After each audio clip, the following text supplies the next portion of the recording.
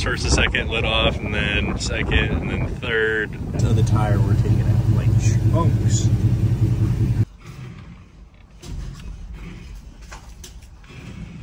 That's the noise I was looking for.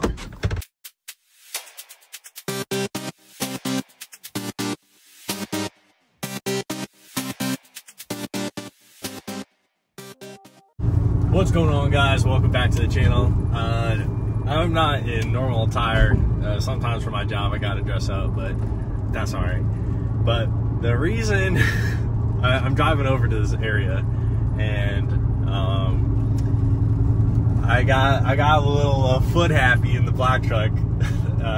The black truck, the one I'm in right now, it had good rubber on it, and my brother came down, and it just so happened that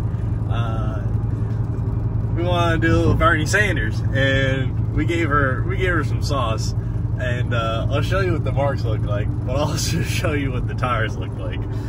The front,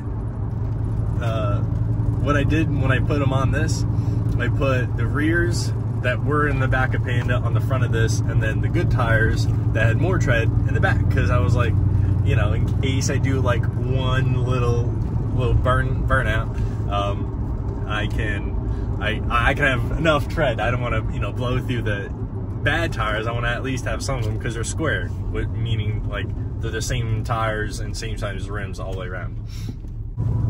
The problem I'm having right now is that I messed up my Bogarts. I came over to the same spot where we're going to now. I came over here. I just got on the converter. I just foot braked it, and after I don't know how long it was like this. The brake caliper bracket must have bent or moved or flexed, because I didn't really do a burnout. I just got enough that I wanted to see if I can flash the converter to without doing a burnout or anything. So I didn't do a burnout. Got on the converter, which was like 3,800, which I was like, damn, pretty cool. And the bracket must have bent because there is about an 1/8 inch. It is bright. There's about an 1/8 inch gouge through the barrel of my Bogarts in the back. No, the 15s you probably won't ever see, like past the actual face of the wheel, but I see it, and if anyone gets close enough and is looking for it, you'll see it.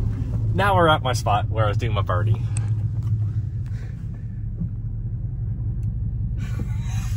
So I went through first, through second, and then she sat in third for a second, and then back to second, and I'll show you what the tires look like.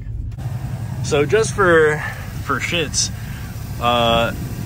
this is what the back tires look like on Panda. So these were the backs. So the fronts were here and should have a lot more tread.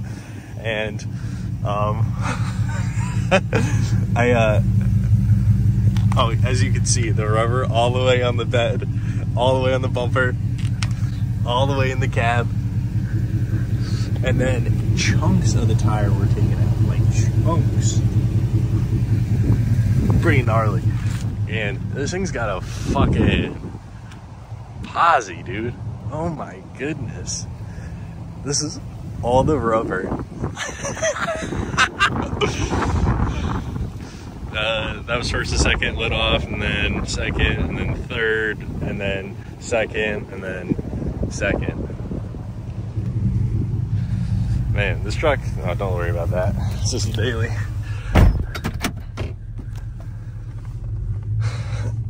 Pedestrians. Well, I'll show you what the Bogarts look like, but I want to give you an update on this because I thought that was hilarious, and then I thought it was even funnier that I put a scratch on my Bogarts. A big one. A big one. So let's go look at those.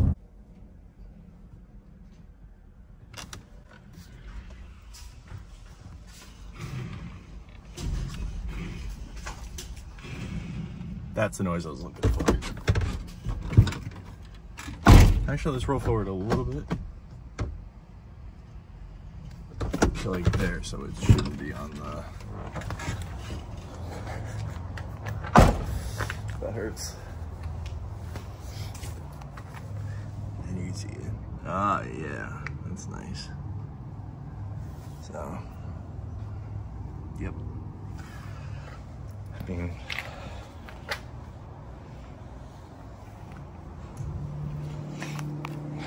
all right, well, whatever.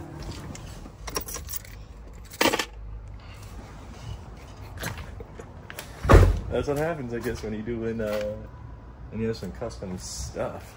So we're back. I pulled the wheel off. I have a couple scratches up here. What do you say? You got a thing. They're called glasses. I need a thingy thing, so let me in. And what we're gonna do today is grind down more of the caliper because.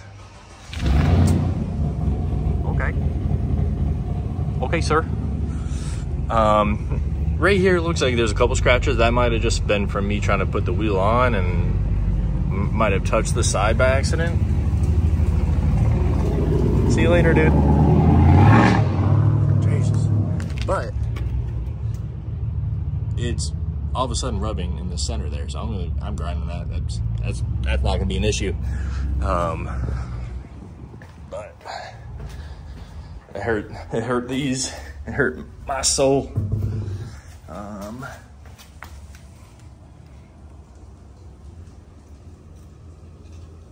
All the way through. And I guess maybe the barrel isn't perfectly round because it comes around and there's no gash from, I mean, I guess it really doesn't matter, but from here to here. So I guess it's probably so minute that maybe the bottom of the barrel is just a little bit down, but it's definitely gouged. They're dirty from just me driving. So try to be as nice to him as I can. This is what I get. But Jack did drop this thing off so I can look professional. And what this is a magnet. So when you're working on the wheel well, grinding, no one else's stuff around you gets damaged. So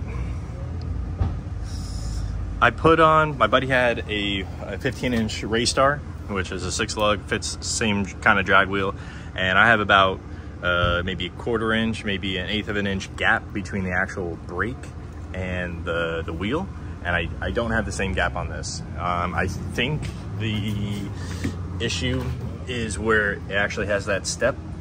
I think the Raystar is more of this distance and doesn't have the step. It's kind of flat the whole way through, and this has the step, which is I think where the issues are arising. I don't know how other people have gotten away with just bolting it on and going.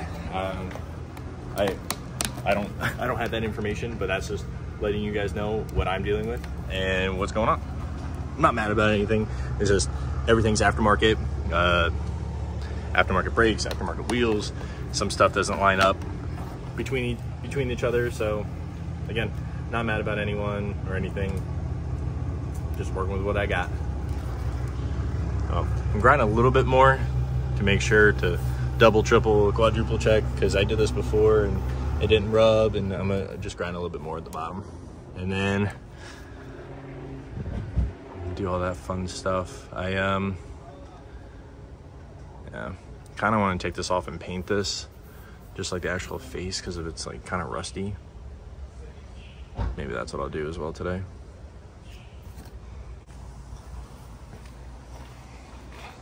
I should have did this before because they weren't like that. I'm painting the actual rotor.